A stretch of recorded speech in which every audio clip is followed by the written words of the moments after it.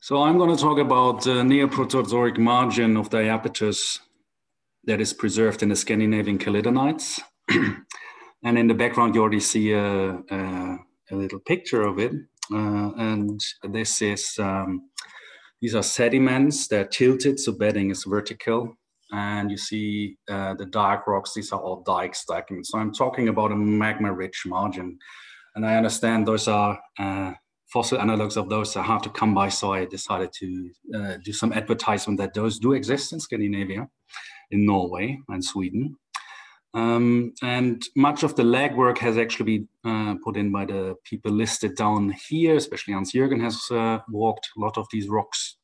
So I'm in a very comfortable position to benefit from their hard work and present you a little bit of that. If we talk about the Scandinavian Caledonides, they are in Scandinavia, obviously, a little bit on Svalbard, but they're also outside the European Union, so British Island, Scotland, on Greenland. And to understand the Caledonides and how the margin is preserved, we need to understand what we're actually looking at, so the origin. And the idea why the Scandinavian Caledonides are there is it's believed that Laurentia, which is Greenland and North America, at one point collided with Baltica at about 420 million years ago. And a Himalayan-sized origin developed. What we see of this origin today is basically very oversimplified basement and nappes. Basement is in gray and windows are in darker gray, and almost everything that is colorful are nappes. There's these late and post-scanning units, we can ignore them. We're interested in the nappes. Why is that? Because, so this is the Atlantic margin, which reactivates structures that have been developed during the collision. So we need to look through Atlantic rifted margin, Scandian collision, which is the collision of Laurentia and Baltica, to actually get to the rifted margin that we're interested in. And this part over here is basically unrifted continental crust. So everything that has been rifted was even further outboard, and it's only preserved in the nappes, more or less. So we need to understand how nappes develop. And again, oversimplified ideas, we have an upper plate, we have a lower plate with the lapetus being subducted beneath the upper plate, which is Laurentia, Baltica being pulled down. And the nappe stack, basically you scrape off parts of the downgoing plate, if it's on terrains or sediments, whatever you like it. The important part is that this is an in-sequence thrusting younging towards the lower plate. So 7, 6, and 5, they are the earliest things getting into the nappe stack, whereas 1 doesn't even know what's coming. Which also means that 7 was way further outboard with respect to the lower plate than 1. So the units low in the nappe stack are more proximal to the continental, well, to Baltica than units that are very high in the nappe stack. For Baltica, if we go back to the nappe stack, there are many tectonic units that have at least to some degree, a Baltican affinity. And there's this unit which I just labeled 7, which has a very long history of supersubduction zone, magmatism, sedimentation, and metamorphism. And just by using this very simple idea of nappe stacking, we can actually unstack the nappe stack and say, okay, Unit 1, because it was low, was most proximal to Baltica. And the further we go to the higher tectonic units, the further away have they been from Baltica before they have been incorporated into the nappe stack. But we do know a little bit about these units, so we can actually make up a mock-up cross-section and put these units somewhere on them without really specifying how far away they are from Baltica. So again, we have our upper plate with Laurentia, we have some super subduction zone things which are going on along the subduction zone here. And then we have all these units that somewhere lie either at the margin or further outboard. And I'm going to talk about this cryogenic Ediacaran unit, the Tonian complexes, and Ediacaran Ordovician metasediment complexes, which are represented in the same colors on the map on the side here. first the Tonian metasedimentary complexes, which are these darker brown units over here. They can be divided into two successions. We don't really care about the names. Important is they are really old. The age is defined by the youngest detrital zircon that has been described and oldest intrusive into this age. So this lower unit here has been deposited at some point between 1030 and 980 million years. There's this upper succession which has been deposited between 930 and 840 million years. And there's also this silent igneous province, which has intruded these at 580 to 520, which is becoming important in the end. What is important for this unit, besides that they're really old, this is from a paper by De Tagassa. It comes from, this error shouldn't be there. Just look at this one. It comes from the metasediments over there, and they looked into a metamorphic event which was dated at 700 MA. And for us, it's important now that this is about 8 kilobars, so something like lower middle or lower crust. If the silent igneous province is up there, and there are gabbros and ultramafic rocks which have been dated to about 580 MA, and they have been emplaced also at about 8 kilobars. So between 700 and 580, these rocks have been at 8 kilobars depths, let's say lower crust. And if you don't believe in elevator tectonics, they have stayed there since at least 700 MA until the rifting. If you look at the Cryogenia metasedimentary complexes, these are these yellow units over here, and there's a little bit of yellow there, which is hard to see. These are also sandstones, metamorphoses, shallow marine. There's some limestones, and this pink stuff are tillites. The important thing is that all of the succession have been cut by dikes, indicated by this black line. And this is basically the picture that I showed you at the beginning.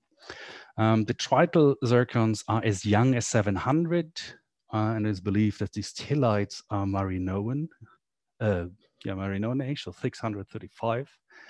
And these dikes have been dated to 608 to 596 million years before today.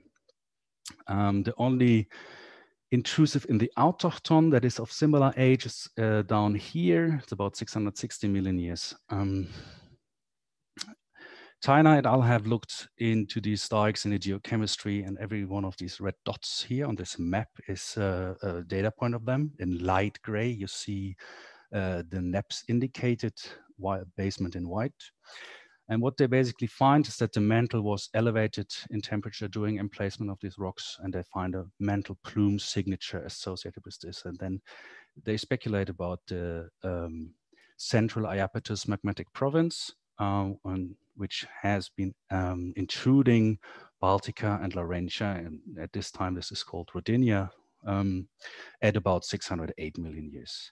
And this may have aided continental breakup, and this is traditionally believed to be the time of just preceding the continental breakup. Hans-Jürgen has looked into these dikes even further, and he found that the emplacement depth of these dikes is about 2.5 to 4.5 kilobars.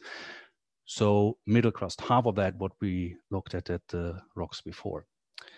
And this will become important later again. So if we now look at the Ediacaran Ordovician metasediments, this light gray unit over here, they have this thick siliciclastic successions. They also have tillites, and they go into finer grained metasediments in shales in the end. And we have the Cambrian Ediacaran boundary preserved in these rocks.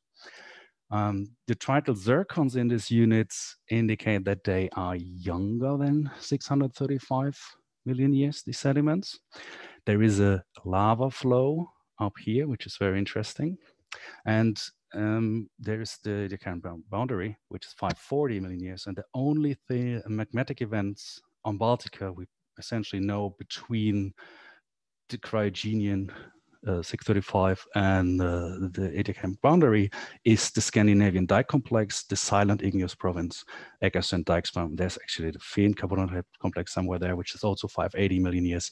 So this lava flow, the most sensible thing is to say it's correlated with this magmatic event. So I put it 608, 596 MA, which means that these tillites are younger than that. So not the same tillites as in the cryogenian successions before. If we take this information and just put them on the x-axis here as depths converted from kilobars by 3.7 kilobars per kilometer. So we know the Ediacaran successions at time of magmatism, that's the lava flow correlated, was at the surface. The cryogenian successions at the same time have been at about mid-crustal levels, and the Tonian successions at about the same time have been at lower crustal levels. And we know the thrusting, that these thrust over Tonian sediments complexes, and those have been thrust over these ones. So we can make up again a mock-up cross-section of the margin that may have looked like something like that, could have been looked different. But what we can do now is we put these NEP complexes on this cross-section. So the Ediacaran successions were at the surface at this time, and they're about 6-8 kilometers thick. The cryogenian successions, highly diked, highest in NEP6, so further outboard and at mid-crustal levels. The high diking may indicate maybe there have been something below something like a seaward dipping reflector. And then again, we have the cryogenian Tonian units.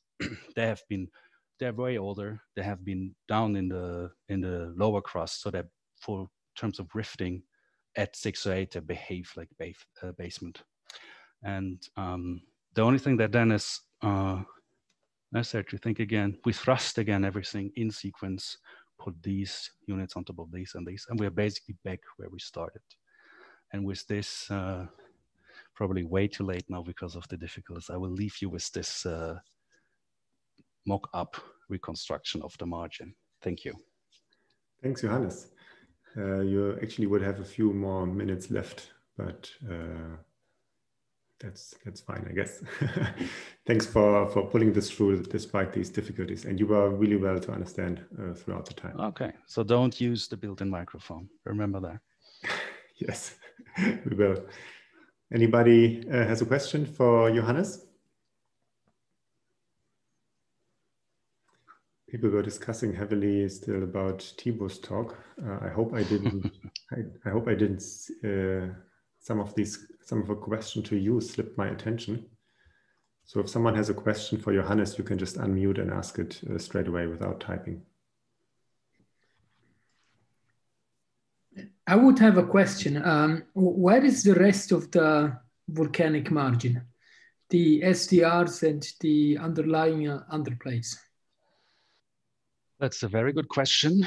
And we don't really know. These rocks have been, let's say, understudied, although they are actually quite one of the units that have been studied the most. But we haven't found this lower part, for example, lower crustal body, if you want to, or underplating. Maybe they're subducted because they were too heavy and they didn't make it into the NEP stack. It seems that the NEPs get detached from the low downgoing plate at the mid-crustal level. At the time of thrusting, that is, not where they have been doing rifting. And the upper part, yeah, they have no seaward dipping reflectors, for example, have been described. So I don't know.